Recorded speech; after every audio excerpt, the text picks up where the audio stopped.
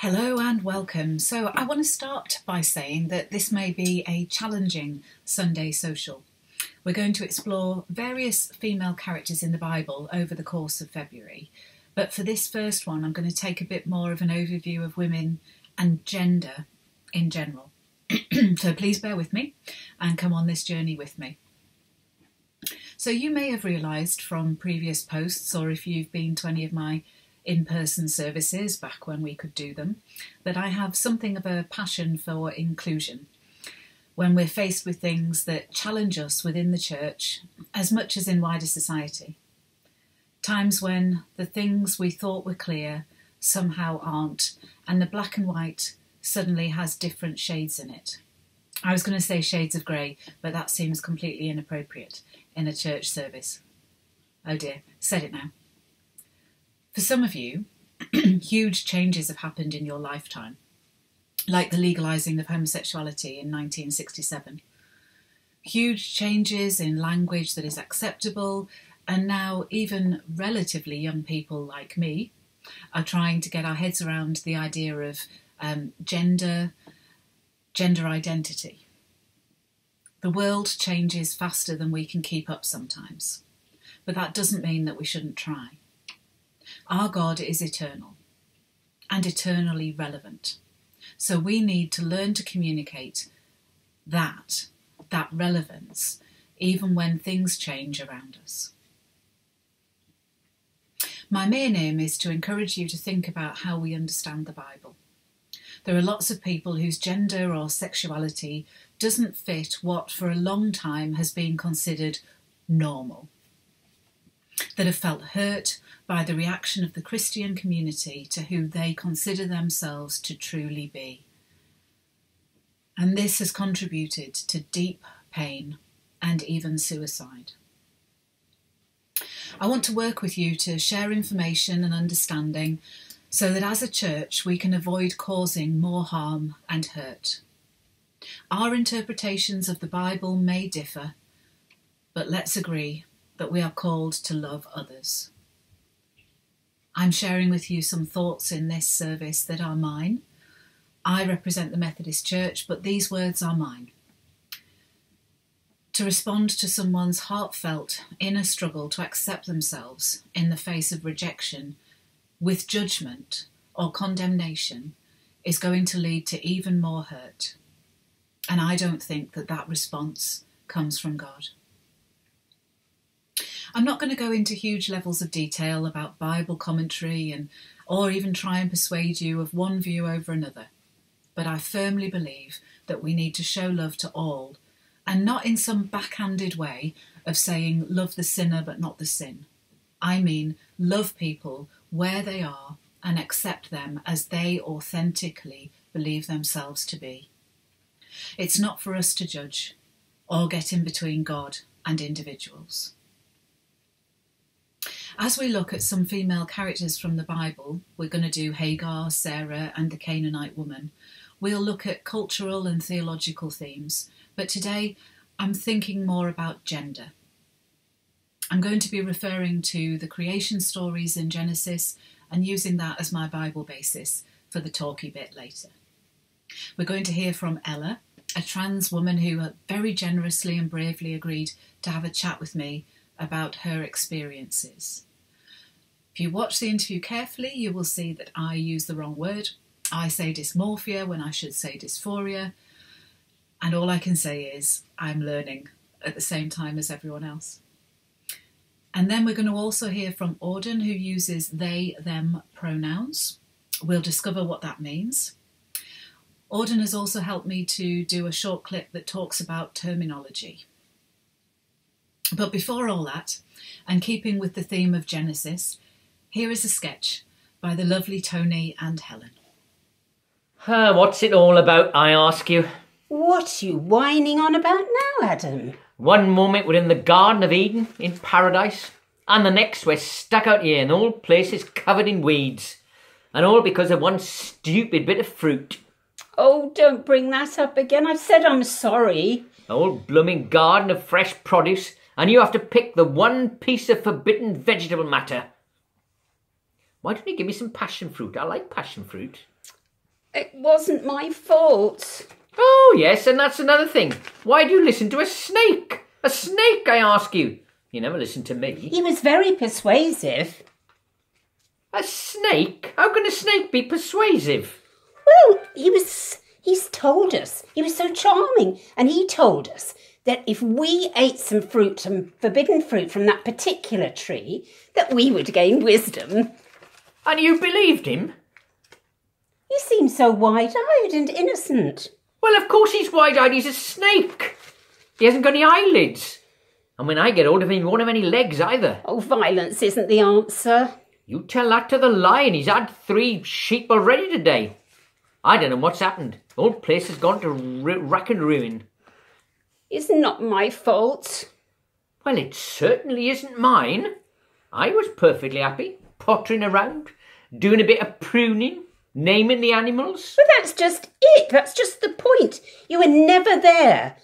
And you expected me to get the supper on the table. If you did a bit more of the work round here, then none of this would have happened.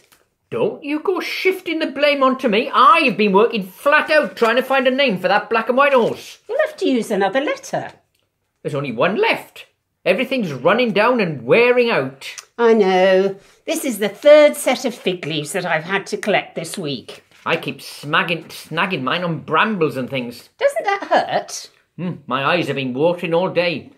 I'm sick and tired of it all. Everything used to be so perfect, but now it's all in shreds. Quite literally, I see. Oh, pick me another leaf, will you? Do it yourself. I'm not your servant. You're so moody these days. You leave my moods out of it. I don't know what's got into you. Men. What do you mean, men? There's only one of me. Man, then. Ooh, you know what I really want? I wish we could start all over again. Well, we can't. We have to pay the price for being disobedient. We? Oh, I know you're going to blame me for that forever, but there's nothing we can do about it. Oh, it's God I blame. He's the one who gave us free will and intelligence, and he's the one who gave us the ability to mess up. So he's the one who should sort it all out and make it all right again. And how is he going to do that? I don't know, but he should. Whatever it takes, whatever it costs. Well, there's no point whinging on. Oh, I'm ravenous. How about roasting another unicorn? No. We finished the last of those last Friday. There's some apple pie left. No. I fancy something roasted. I wonder what that black and white horse tastes like. So for the first bit of our service, I just want to clarify some terminology, and Auden is going to help me with this. We're going to talk to Auden a bit more later, but just first to get us thinking in terms of the right words for things, I'm going to throw some words at Auden, who's going to share with us their interpretation. So, transgender. So transgender basically means it's an umbrella term. It means a person who doesn't identify with the gender that they were assigned at birth. It will include trans men, trans women, non-binary people, and basically everyone in between, but not everybody who doesn't identify with their gender that they were assigned at birth would identify with the trans label. So it's just important to be aware that a person isn't necessarily going to call themselves trans. Okay. And so how about cisgender?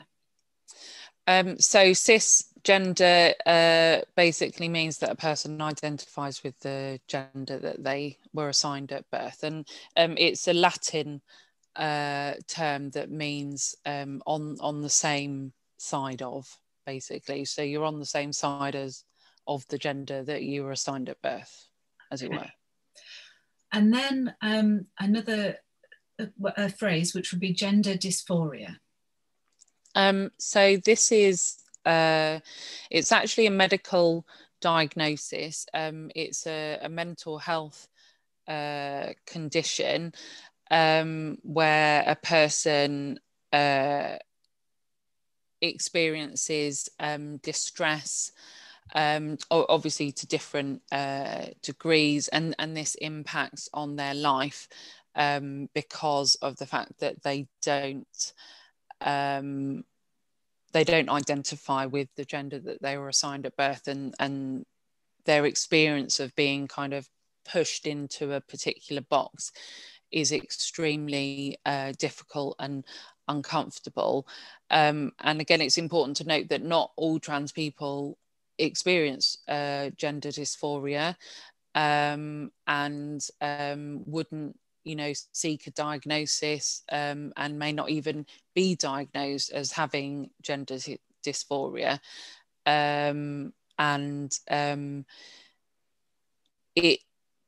It is a problematic term as well for trans people, because it pathologizes our lived experience. It makes it a thing rather than part of, kind of growing up, when you realize who you are, and what labels you want to associate with. We don't have a like a goth dysphoria, or I can't think of, but it's just it's part of your journey of kind of self-realization. Okay. And then the term non-binary. So this basically means that a person doesn't fit into the categories of male or female. I've drawn a little diagram to help you understand. I don't know if you can see. Yes. So if we think of gender as a spectrum, this is the gender spectrum. So, at one end we have male. It's probably the wrong way around, but that's like the kind of archetypal stereotype man who's got lots of hair, and then the archetypal stereotypical woman, with makeup, etc. Now, most people are not at one end or the other. In fact, actually, studies have shown that people who identify, at the extremes actually have more mental health issues. Most people are kind of somewhere, around on the spectrum, but they may be sufficiently close to one end or the other that they're happy with that box. And I personally, I'm non-binary. I'd say I'm kind of around about here, but it can move, depending on how I feel and what I'm doing. So it just means that it's a more kind of fluid place on the gender spectrum.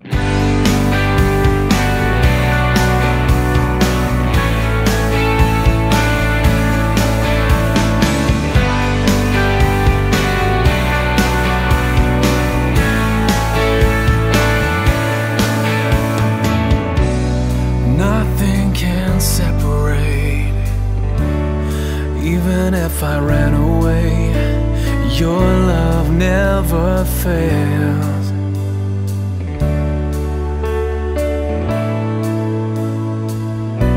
I know I still make mistakes, but you have new mercies for me every day, 'cause your love never fails.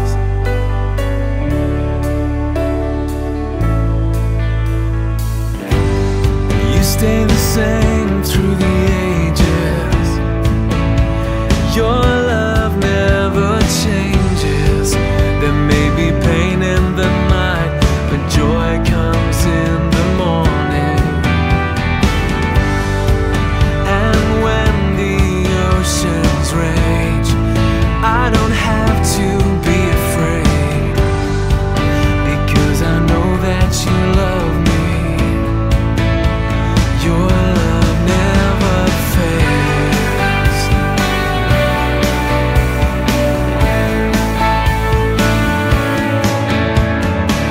The wind is strong and the water's deep, but I'm not alone here in these open seas, 'cause your love never fails.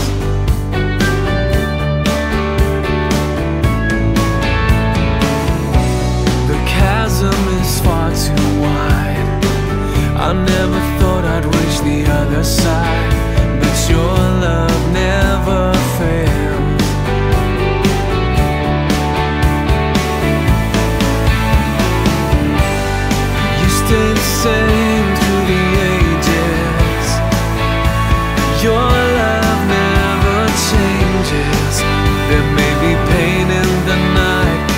joy comes in the morning.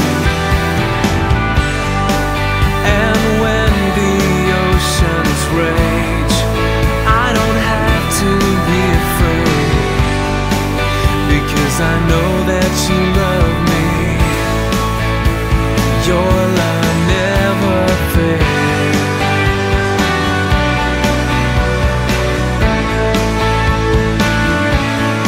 You make all things work together for my good. You make all things work together for my good. You make all things work together for my good.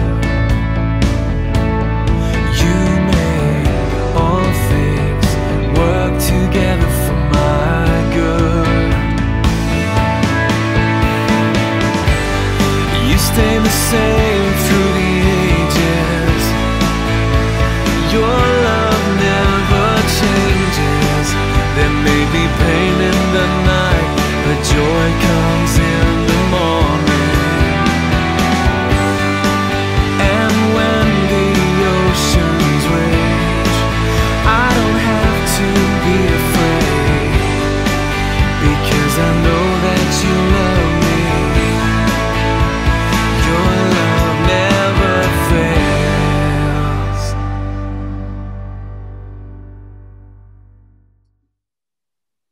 So for today's service, I am joined by Ella, who is in the United States, and she's going to talk to us about her own experiences.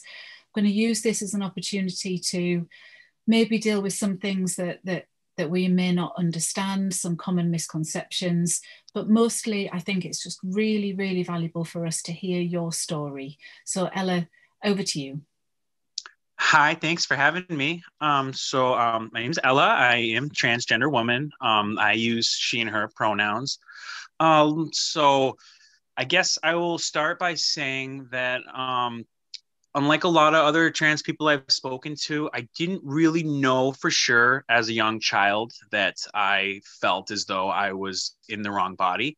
I definitely felt compelled towards things that were at least considered by my culture to be more feminine. But, you know, being teased and kind of picked on as a young person, I kind of taught and conditioned myself to try to avoid those things because they were considered, you know, girly and not right.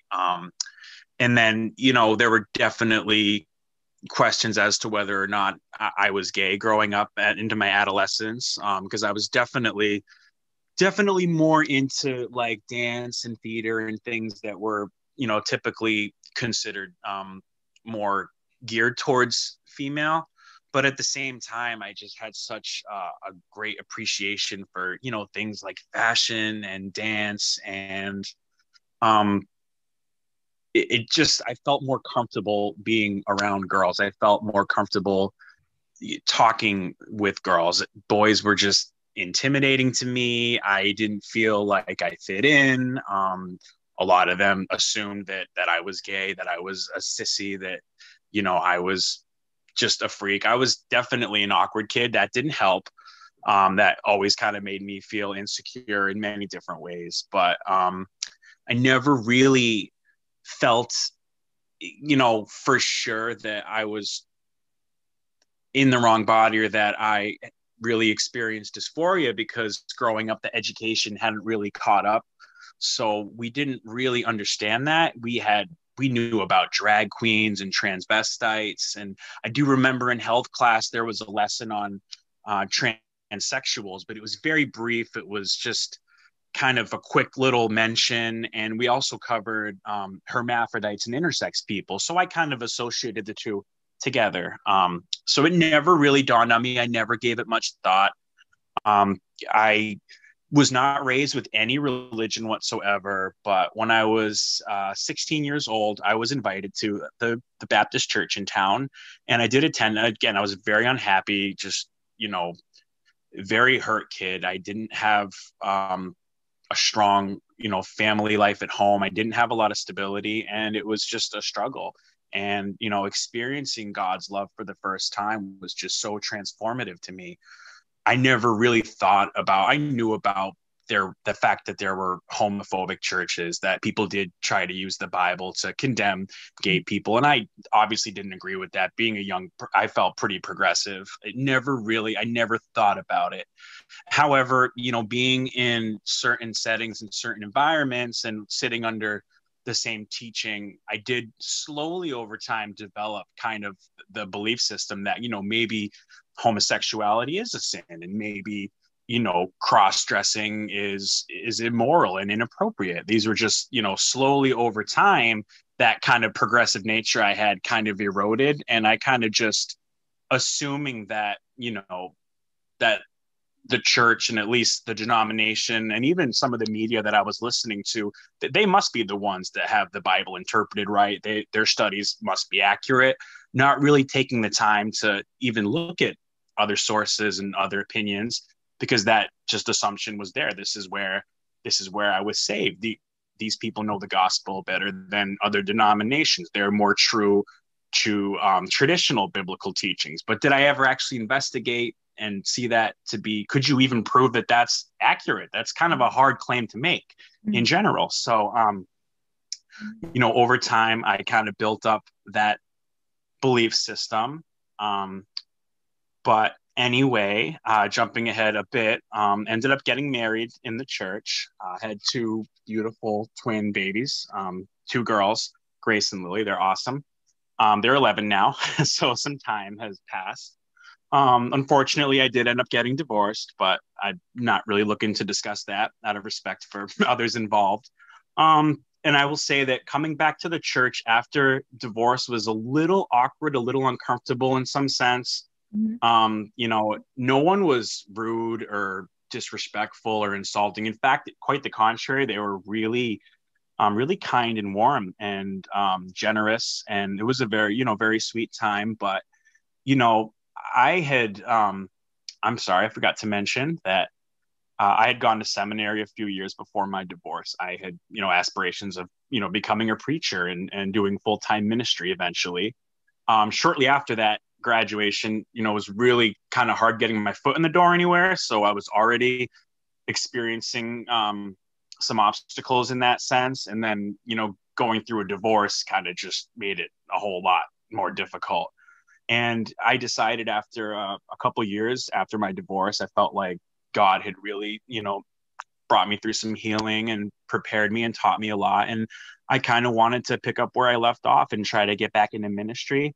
And unfortunately, I just, for whatever reason, I could not get back into really anything concrete. I just kept hitting roadblock after roadblock, and that was frustrating.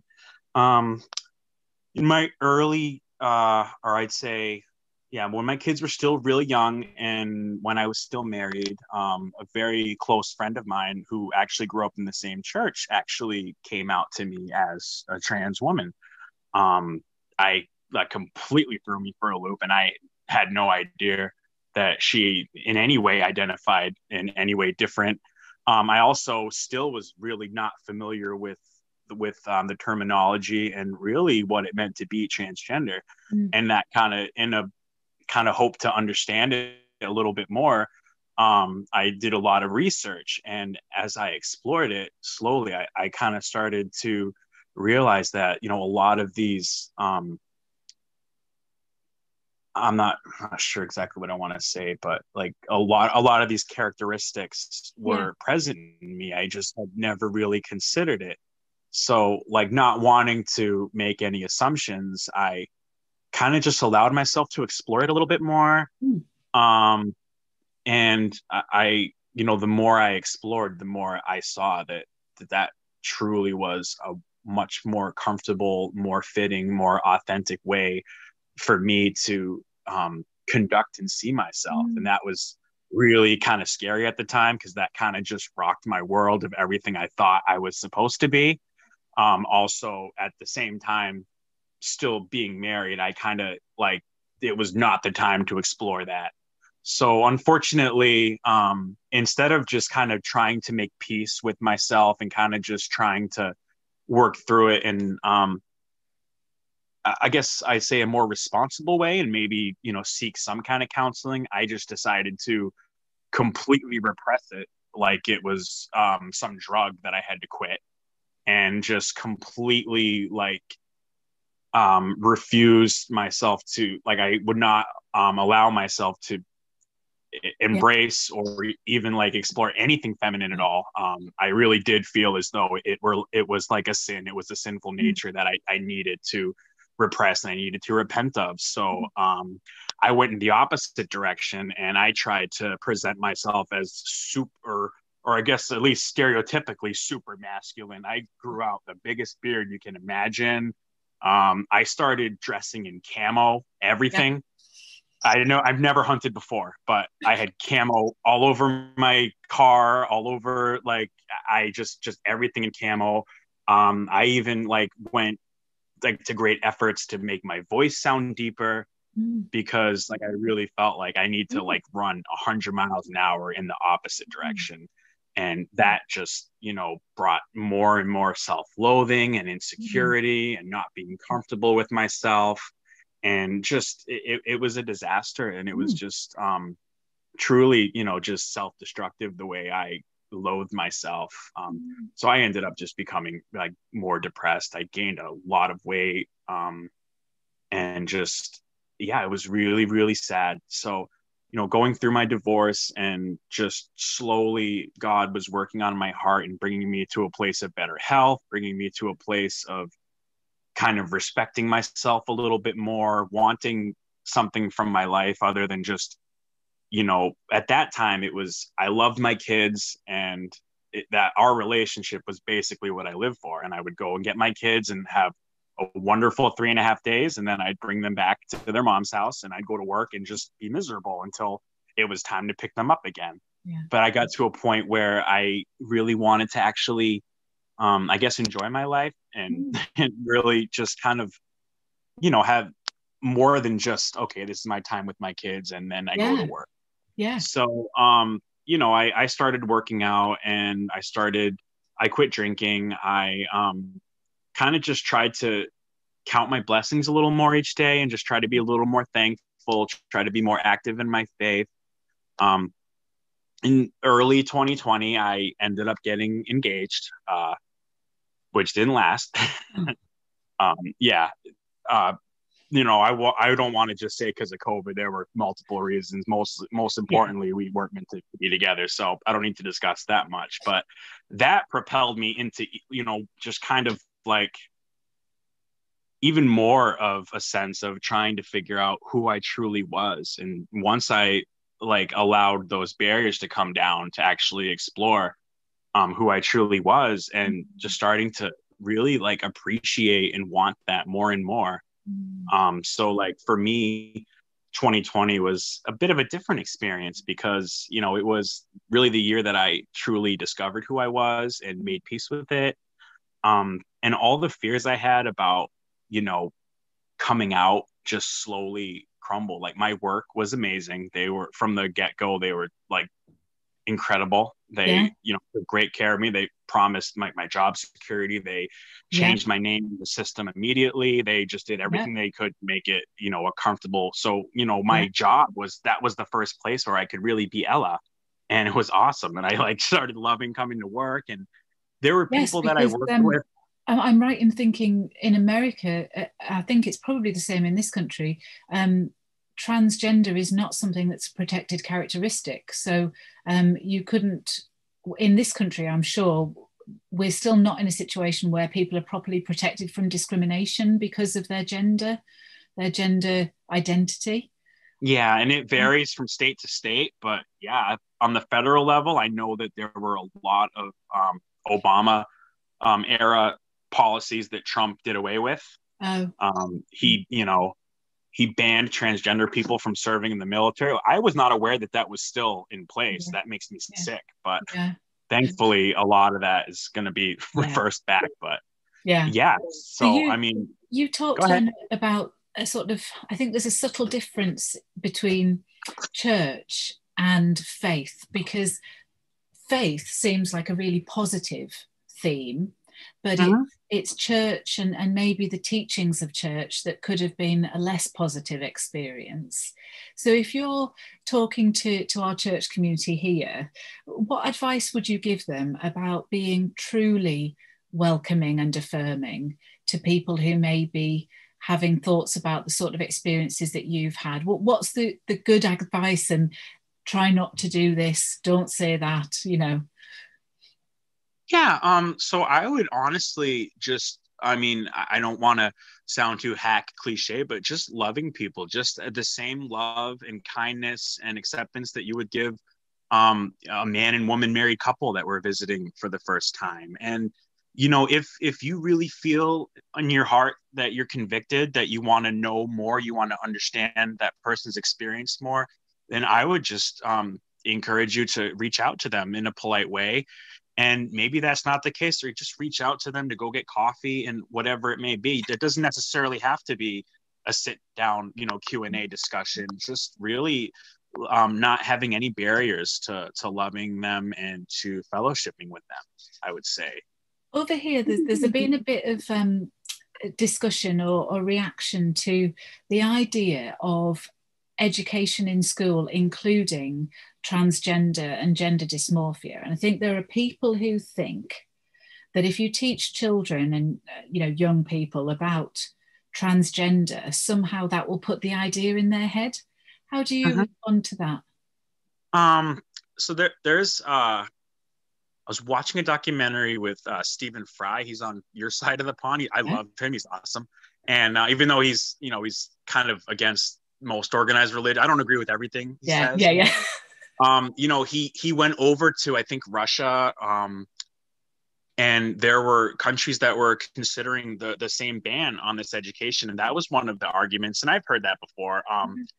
A few years ago here in Massachusetts, this blue state, that question came up. They wanted to not only remove the education, but they also wanted to make certain policies for trans students when it came to sports and other school activities.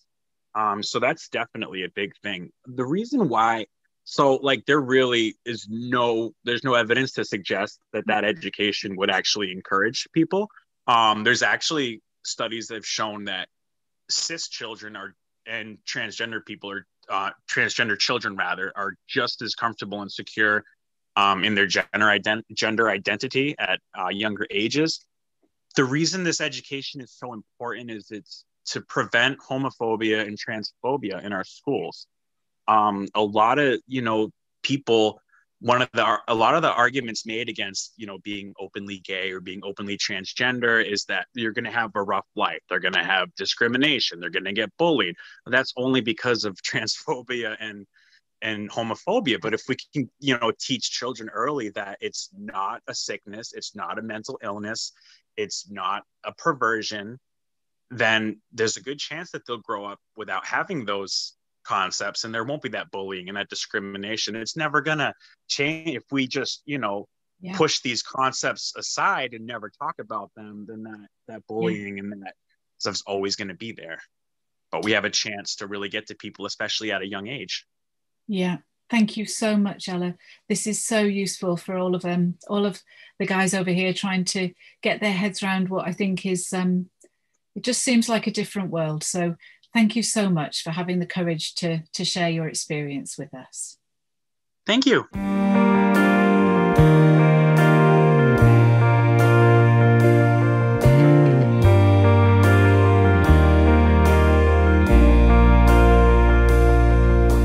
Who is like you, Lord, in all the earth? Matchless love and beauty, endless worth. Nothing in this world can satisfy. 'Cause Jesus, you're the cup that won't run dry. Your presence is heaven to me.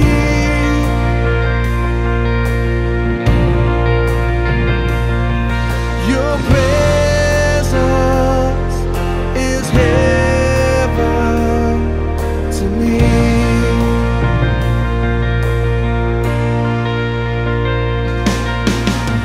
treasure of my heart and of my soul. In my weakness you are merciful. Redeemer of my past and present wrongs, holder of my future days to come. Your presence is heaven to me.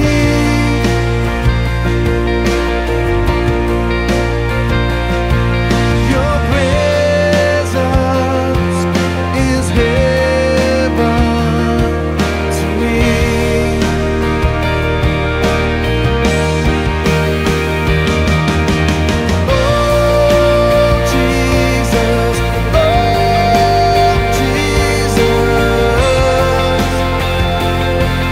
your presence is heaven to me. Oh Jesus,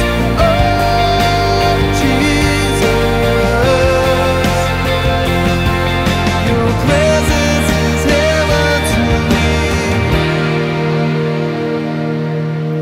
All my days on earth I will await the moment that I see you face to face. Nothing in this world can satisfy, 'cause Jesus, you're the cup that won't run dry. Jesus, you're the cup that won't run dry. Your presence is heaven to me.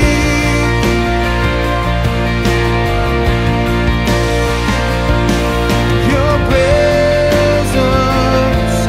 is heaven to me.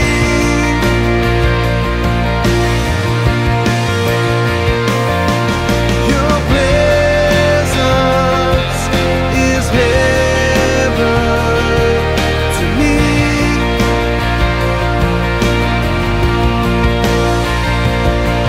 Your presence is heaven to me.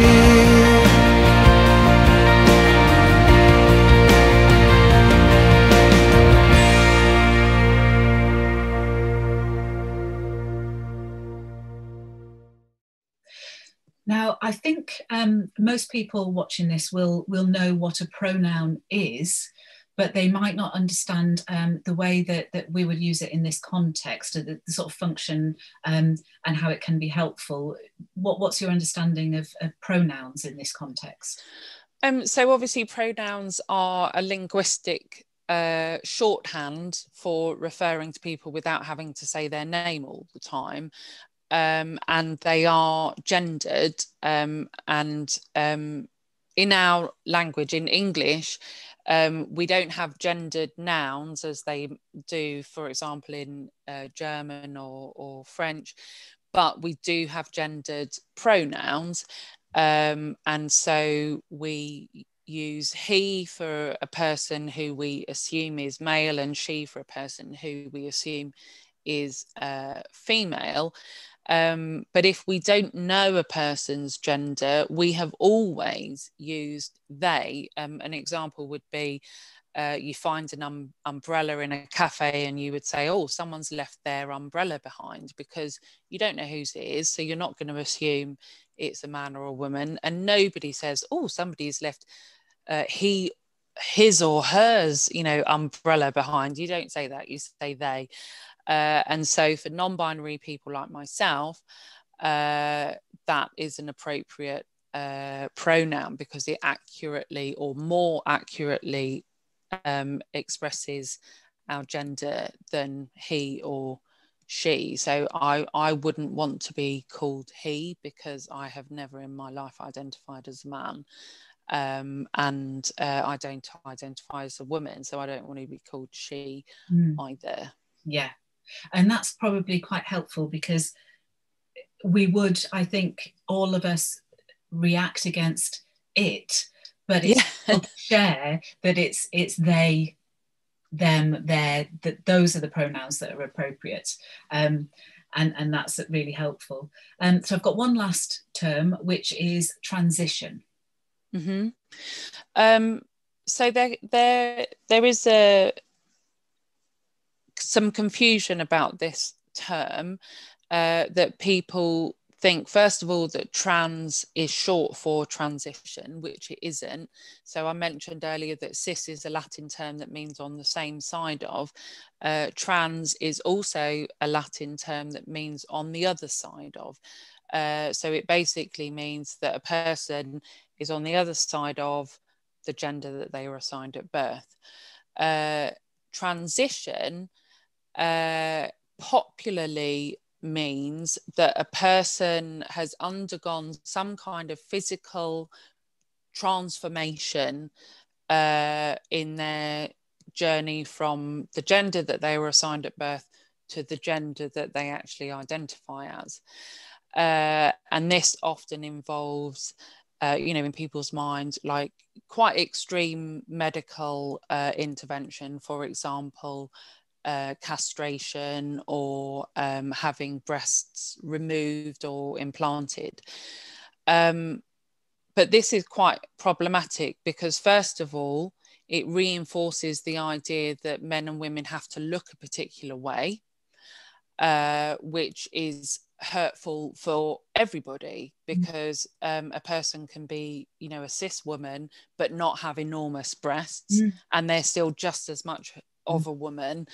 And we see that, don't we, with the reaction, the pain that a lot of women go through when they have to have breast removed for cancer treatment and such like. There's a lot of trauma, isn't there, because of this sense that as a woman, your breasts define you. Yeah, exactly. And this idea that, particular shapes of body, are attached to particular genders, it harms everyone. It's the same with, ideas that like men can't have emotions. That hurts everyone. So it's exactly the same kind of concept. As a woman, your body is whatever it is. So there is absolutely no obligation on any trans person to change their body.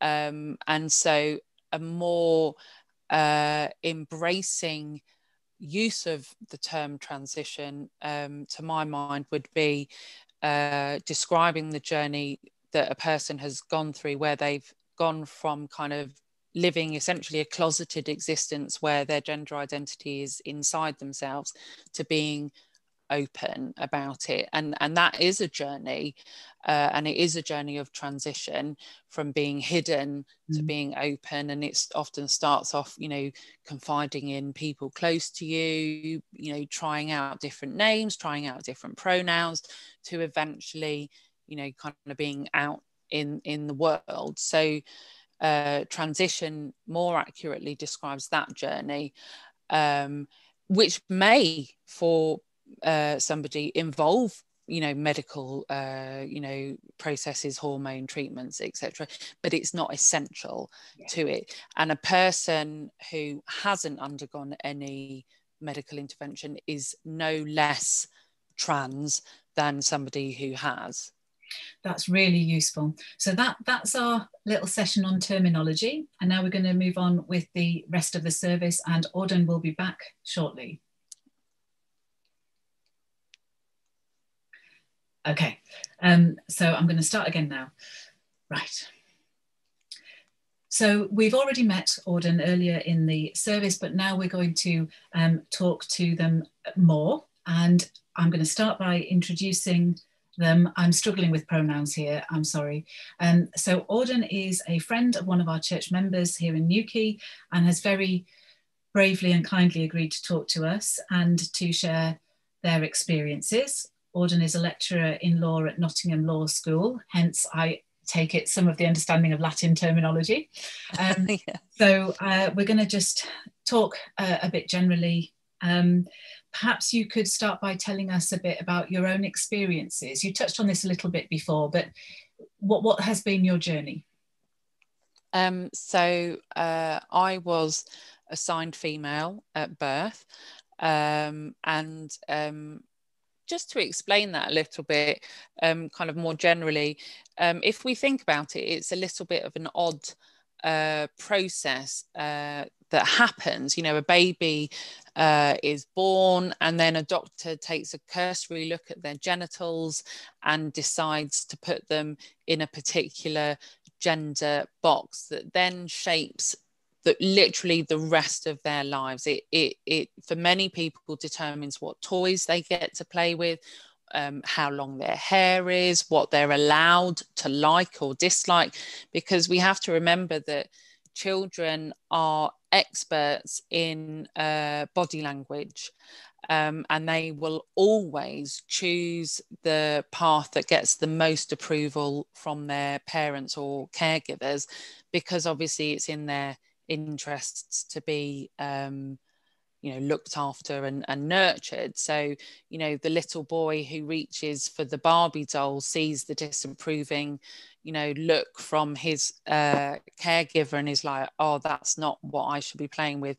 Goes towards the car, receives the kind of, non-verbal, and we don't even know that we're doing it, affirmation that that's an appropriate toy. We totally did this with my son, because when he was at nursery, he was determined to dress up in the princess dresses, and I can picture in my head straight away my husband's reaction when the nursery staff told him that.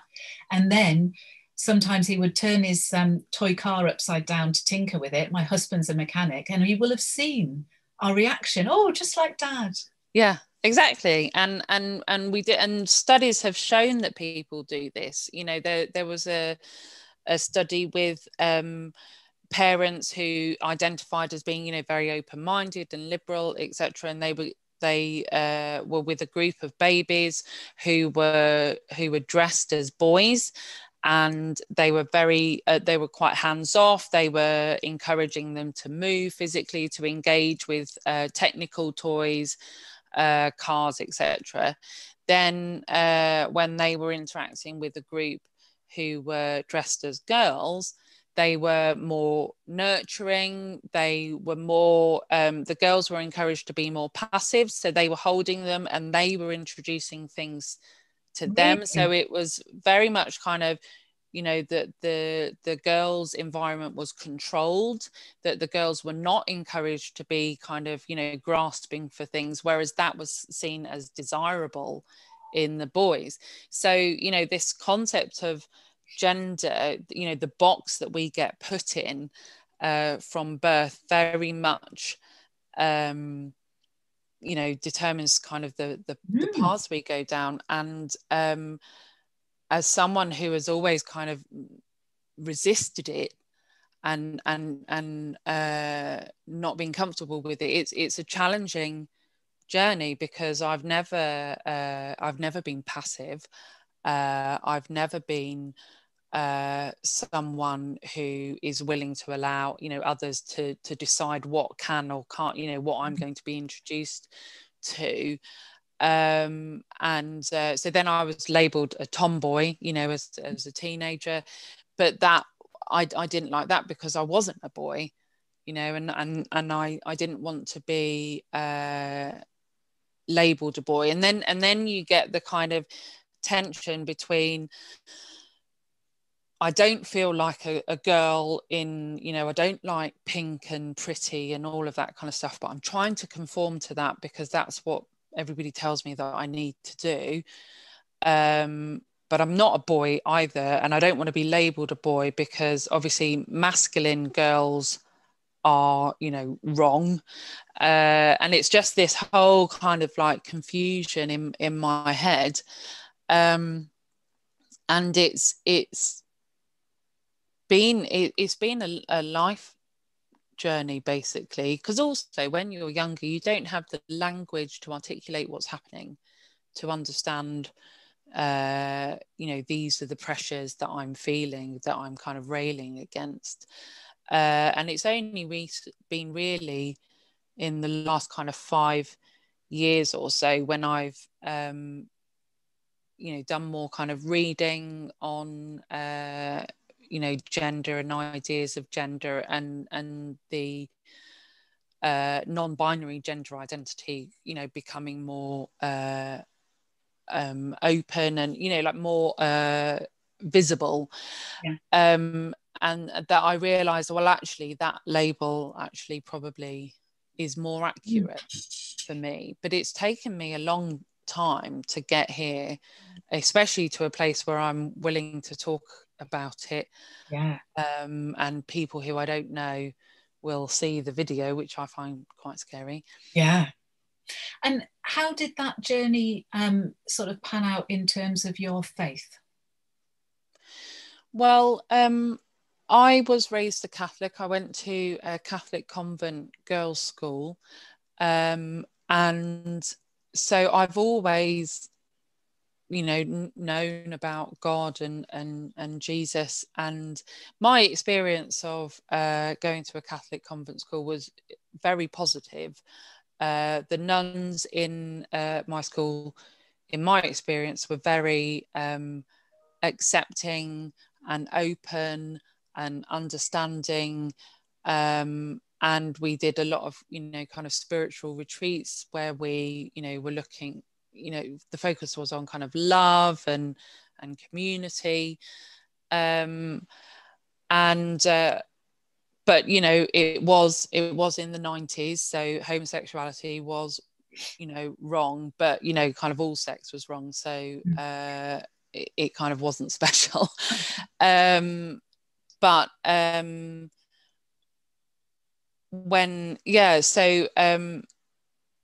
what I got from that was that God is about love and you know, talking to everybody. And then unfortunately, my experience of the church post school was more down the kind of more conservative evangelical persuasion. I worked in Northern Ireland for a period of time with different Christian groups, and it was definitely more condemnatory and more about conforming with a particular idea of what I should be as somebody that people perceived as a woman, and you know, what I should and shouldn't desire for my life, that I needed to be more, you know, and I was actually told that I needed to be more, you know, submissive, and less opinionated, which didn't go down very well. Which never really gets said to men, funnily enough. Well, of course it doesn't, because men are supposed to have all the opinions and everything. But, you know, and again, that hurts men too, because what if you don't have an opinion? What if you don't want to be a leader, you know, and the rest of it? So, you know, it's in nobody's interests for these stereotypes to be maintained, really, apart from those people who are in control, I suppose. Well, on Wednesdays we smash the patriarchy, as I saw on a fantastic Facebook post.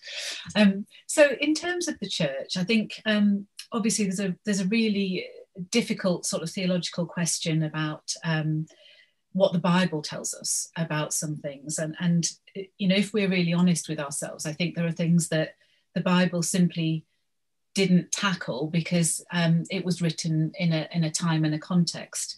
But if you were trying to, I guess, in your faith journey, you must have wrestled with this to some extent. Is there anything that you want to share with us about that journey? Yeah, I mean, for me, because when I was, you know, heavily involved in the kind of Christian evangelical groups, my mental health was really poor.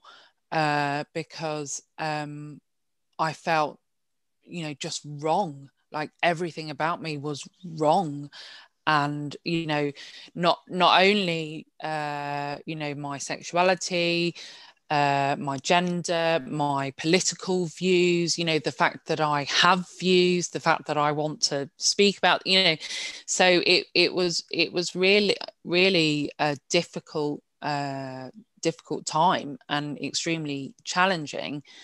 But I think because I grew up with such a strong concept of God being love and gentle, that I was able to kind of come back to that and hold on to that, that actually, you know, God does love me and does accept me, and I'm not wrong, you know, any more than anybody else is, you know, wrong.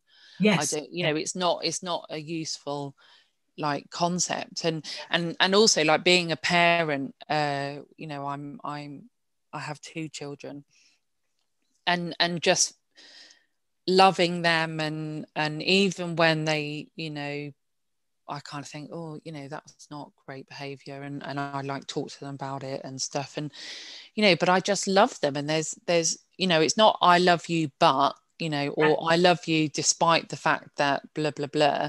It, you know, I just love them, and so obviously, you know, that's how, you know, we're encouraged to think of God as, you know, like a parent. And I think, well, if I'm capable of unconditionally loving these 2 humans, then of course, you know, God is able to love me just as I am.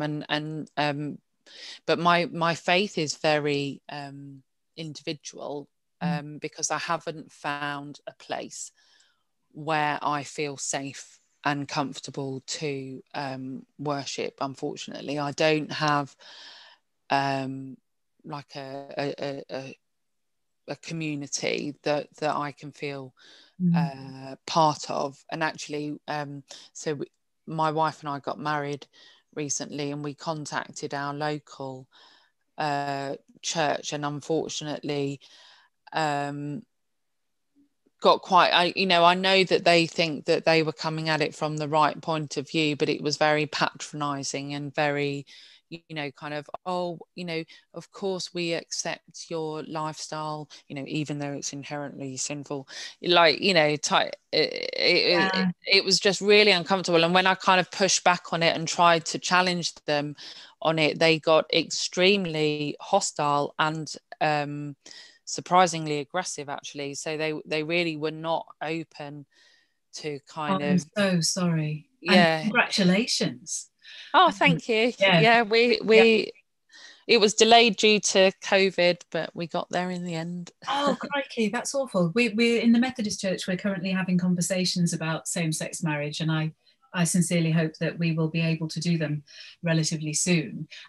You brought me on to something which I think I've got brain fog, but I think I forgot to talk in our terminology section about sexuality and gender, which might be a good thing to clarify now. We should be really clear to everyone watching that sexuality and gender are 2 separate things. So you have experience of both in a challenging way, but do you want to just clarify for everybody that they are not linked? Yeah, no, they're not linked at all. So obviously, you know, a person can have whatever sexuality they have, and there are a whole host of sexual identities that, you know, and people, you know, trying to find words that best describe their experiences. And, you know, if you think about it, sex is extremely complicated, especially in the modern world, and people kind of trying to navigate kind of old, you know, cultural, historical ideas about sex and everything. So yes, you know, a person's sexuality is whoever it is that they're sexually attracted to, if they are sexually attracted to anybody, because obviously not everybody is asexual, is a legitimate, you know, sexual identity. Some people have no sexual attraction, or, I mean, asexual is again an umbrella term that doesn't mean somebody has nothing, just to clarify that. But, you know, the point is it's not at all the same. You can have gay, you know, trans men, lesbian, trans women, you know, just the same as you have gay and lesbian, you know, cis men and women, and obviously non-binary people will have whatever sexuality they have. It's just not. It's unfortunate that we conflate the terms, and I think maybe that's part of the LGBT grouping, which is not to say that that's a bad thing, but perhaps as church, what we should be thinking is these are all people who are in some way not conforming to what society has thought of as the norm, and we just need to get over that. And yeah, and I mean there has been kind of resistance within the LGBT community saying why do we have the T now? You know, because it's not about sexuality, but it is that thing of, you know, it's people who are different to the cis het norm. You know, we're not, our society assumes that everybody is cisgender and everybody is heterosexual, and you have to kind of make a big deal out of it if you're not. And actually, ideally, everybody would just be able to be whoever it is that they are, and not have to, you know, come out. And like we said to our kids, you know, we really, you don't need to kind of assign a label to yourself unless you feel comfortable with it, but you certainly don't have to kind of sit us down and say, you know, I'm whatever, you know, sexuality I am, or I'm whatever gender I am, you know, just it doesn't you really, are you. it really doesn't matter. That seems like a really good place to stop, really, just because that is the underlying message that I'm hoping everyone is going to hear from this Sunday social, which is just that God loves us as we are, and as his church. I personally believe that we are all called to do the same, and as my t-shirt says, we leave the judging to Jesus.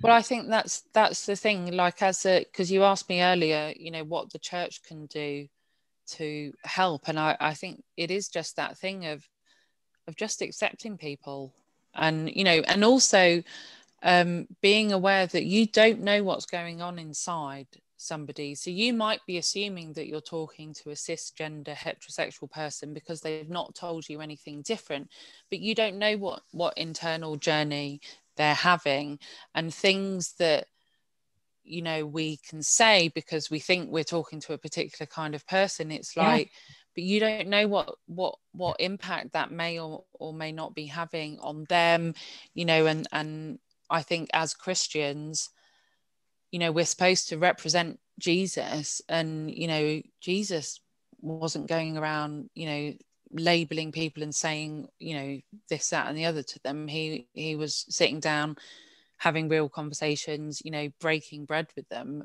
and not requiring them to, you know, reject, you know, important aspects of their identity before he would, you know, tolerate them. No, absolutely not. Brilliant. Thank you so much, Auden. You're welcome.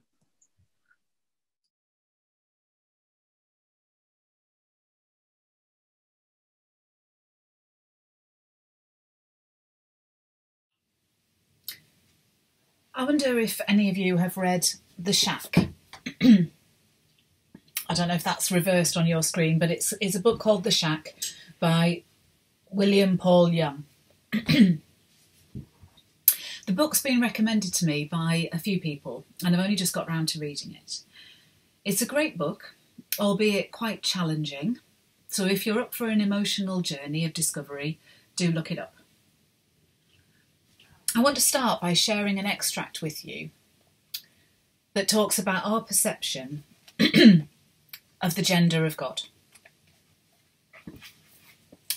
Before this passage, Mac, who is the main character, who has experienced extreme trauma, has been invited to a shack to spend the weekend with God, and finds three characters there waiting for him. Papa, an African-American woman, an Asian woman called Sarayu, and Jesus, a Middle Eastern man.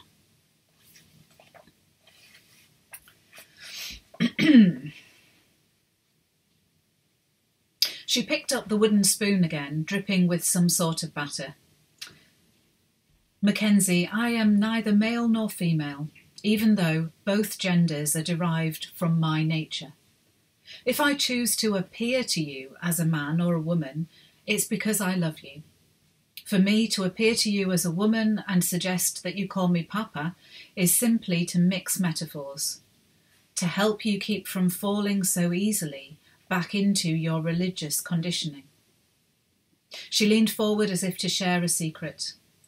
To reveal myself to you as a very large, white grandfather figure with a flowing beard like Gandalf would simply reinforce your religious stereotypes. And this weekend is not about reinforcing your religious stereotypes. Mac almost laughed out loud and wanted to say, "You think? I'm over here barely believing that I'm not stark raving mad." Instead, he focused on what she had just said and regained his composure. He believed, in his head at least, that God was a spirit, neither male nor female, but in spite of that, he was embarrassed to admit to himself that all his visuals for God were very white and very male. It's interesting, isn't it, how much we give a male gender to God. So in preparing for this service, I also recently read a book called Beyond a Binary God by Tara Sowers. It's really interesting and quite challenging. It talks about gender in the context of transgender, but also about how gender is portrayed in the Bible and how gender appears in nature. Nature can tell us a bit about gender and what that might mean to God. So I'm reading from Beyond a Binary God. Although it may sound odd to those of us used to thinking in binary terms, a close look at God's creation shows that gender identity and gender expression are complex among all of God's creatures. While we may assume that the primary care of young is always associated with females, that is not the case with the spotted sandpiper. After mating and laying eggs, the female sandpiper flies off to find another mate, leaving the eggs in the care of the male. Not only does the male incubate the eggs, but he stays with the young birds for at least 4 weeks after they hatch. While we assume that gender is stable, that is not the case with the hawkfish. All hawkfish are born female, but if there are not enough males in a harem, then one or more of the females in the harem will become male and the harem will split. If a male hawkfish loses part of his harem and then is challenged by a larger male, rather than fighting, as is the case with many animal species, the smaller male will revert back to being a female. While we assume that giving birth is associated with females, in seahorses, it's the male that gives birth. There is great variety and complexity throughout God's creation, not only with human beings, but also with the animal population, indicating, just maybe, that God does not always think the same way that we do about gender. It really struck home to me when Auden was talking, and Ella as well, about the gender stereotypes that we have constructed in the society around us, even when we don't realise we're doing it. So I don't want to baffle you with complex biblical interpretation. As Ella mentioned in our chat, it's quite easy for a church leader or church community to say that they have the right interpretation of any biblical passage. But I guess in the interests of challenging inherited wisdom, I do want to do a little bit of Bible study here. So in Genesis, we have 2 creation stories. There's a creation story in Genesis 1 and another one in Genesis 2. Now this poses some biblical authority challenges. We have 2 stories, which if both held to be literally true, as some people do consider the Bible to be, then they actually contradict each other. How does that work? I'm not going to answer that question. That's for another sermon.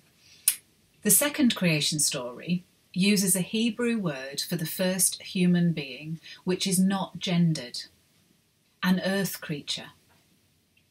Our Bibles use the word man, but the original text doesn't denote a gendered being. The earth creature was alone, one of its kind. When another is created, gender appears in this story, and the two beings are different gender. Now, what we could interpret from this is that gender is not an absolutely fundamental characteristic of the creation of humans. It's not part of being formed in the image of God, because God is not gendered. Arguably, the first human being, if they were to form both a man and a woman, would have been intersex. I did say it was going to be challenging, but now let me add something else.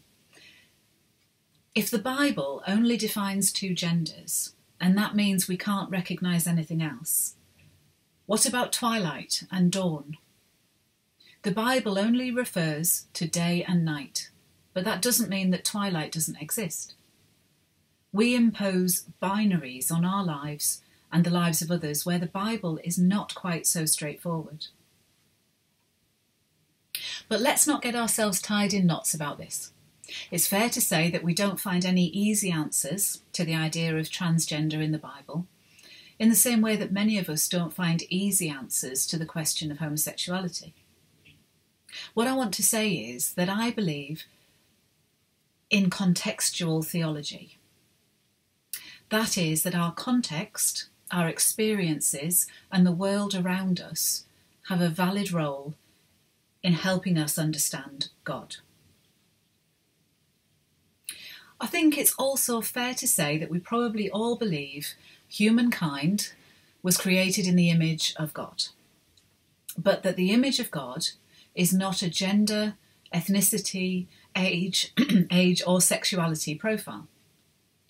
If we're going to be really faithful to the gospel, the good news, then we need to recognise that churches have caused a great deal of hurt amongst those who do not conform to what we've traditionally defined as normal, and that's not acceptable. Those of us without personal experience of this will not be able to understand it, not really. It's not something that you can imagine if you do not feel it yourself. But that doesn't mean that we can't show empathy and grace. If we think that ours is the only right way to interpret the Bible and the image of God, and are not open to different views and conversations, then we are elevating ourselves to a level of superiority over others that I find very uncomfortable. LGBT people should not be the casualties of a faith that can't stop itself judging. I've said it before and I'll say it again. We'll leave the judging to Jesus. Not because we're defining these things as sins. I mean by this, we leave the judging to Jesus, that it's in Jesus' hands, in God's hands. I had a weird moment the other day when I was driving home from taking a funeral, and I found myself thinking, I'm actually quite comfortable in my own skin. I am enough. I've spent many years doubting my own worth, and I realised that I'm finally grateful to God for making me, me, with all my flaws and my issues. I mention that here because we need to show that we are grateful for all our siblings in Christ. No conditions, no need to conform, just as they are. Those people who haven't been or maybe can't yet be truly happy with who they are might just need us to show them that we already love them. If you've made it this far, well done. As they say, Jesus came to disturb the comfortable and comfort the disturbed. So let's keep the courage to be a bit disturbed and remember that our comfort is in the God who loves us unconditionally. Peace be with you.